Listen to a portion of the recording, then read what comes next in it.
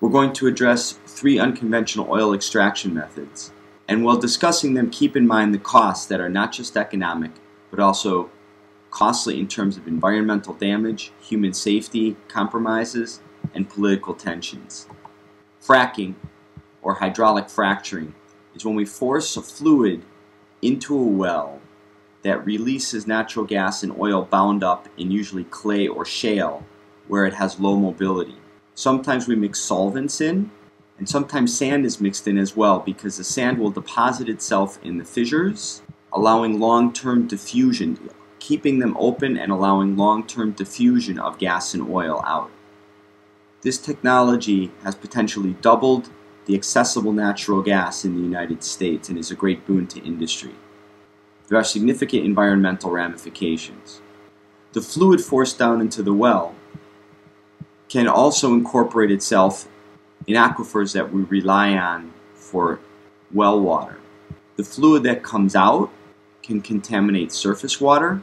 This contamination is further complicated by the fact that we don't know all the chemicals in the water, and at present the companies don't have to say, claiming trade secrets for their industry, that they don't have to disclose this information. When fluid gets caught, this high pressure fluid can also flow into pre-existing faults and lubricating them, resulting in increased earthquake, which has been well documented. Additionally, gas comes out that pollutes the air. As a result, there's a significant amount of pushback against these technologies that we've been reading about for the past several years. Recently, the EPA has passed a law saying that these companies, fracking companies, can no longer vent the gas that comes from fracking wells into the atmosphere because of concern over air pollution to the local community. Not only is it poisonous, but there's also a significant amount of methane in the gas. That's a significant global warming gas.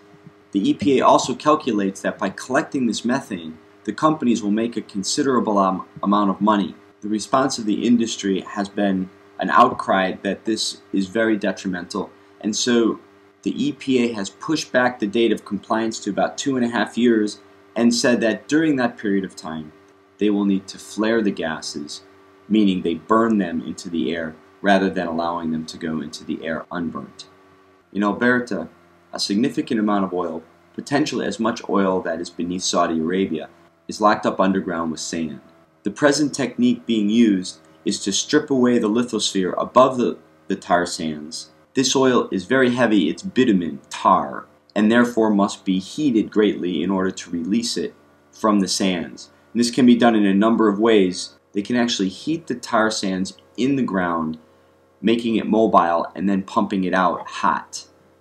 However, the present conventional method is to strip away the lithosphere over the tar sands, mine the tar sands, and then bake the oil out of it, and then discard the sand and a large amount of water that is used to process the tar sands. So here you see what looks like a lake, but it's actually a rather large cesspool that's contaminated with oil from the tar sands processing.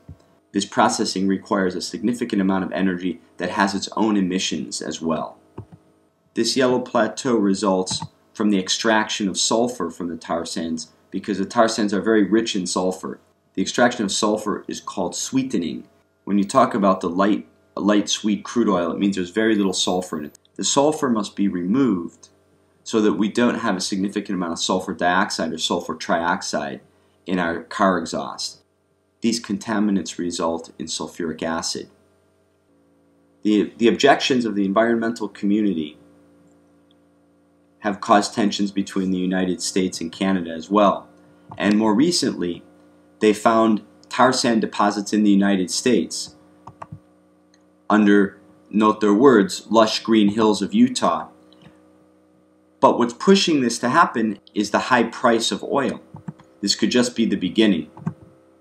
And so you have the option to take a stand with 350.org. Newer drilling technologies allow us to drill very deep and also have horizontal excursions underground. And we can see as a function of the year, we have larger and larger excursions up to 20,000 feet, which is about 4 miles. Furthermore, underneath, we can explore, take data, and do tests in order to find oil deposits. So for example, recently Chevron dug a well in the Gulf of Mexico. Chevron dug down about 7,000 feet and then another 15,000 feet horizontal and found a reserve that potentially increases United States reserves by 50%. This deep water drilling requires a significant amount of technology at a great cost, large infrastructure, and significant risk. It is a 2-year anniversary that the Deepwater Horizon exploded with significant environmental repercussions. So who is the oil?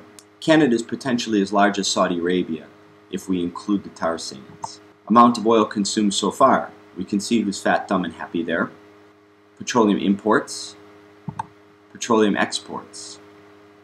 So how much does it cost to produce oil?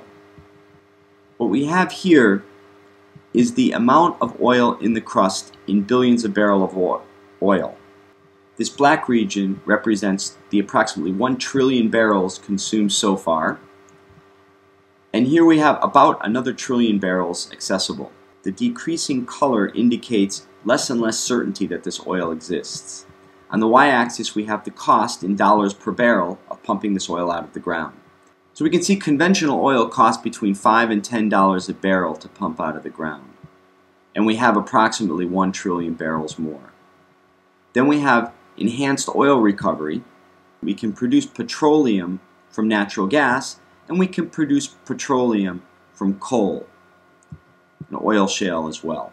This publication by Alex Farrell in 2006 was before the advent of fracking, and so quite likely enhanced oil recovery and gas-to-liquid synfuels could be considerably greater right now.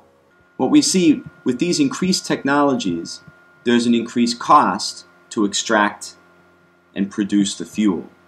But what do we compare this cost to? This $40 per barrel for coal to liquid synthetic fuels. Is producing oil by this method economically viable? Well, we compare it to the present price of crude, which is around $100 a barrel. So we can see all of these technologies are financially viable.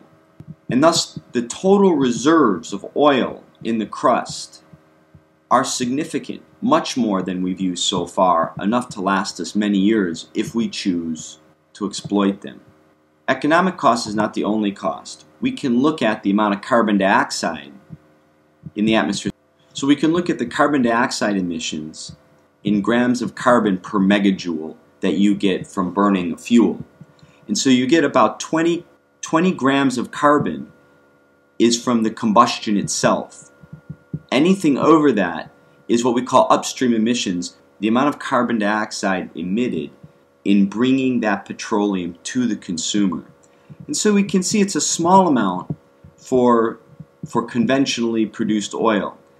However, enhanced oil recovery, which can include pumping steam into a well to loosen up the oil, or fracking, if we are to synthesize oil from coal, we can see that the upstream emissions of bringing you that oil are as much or more than the fuel emissions that you get from burning it.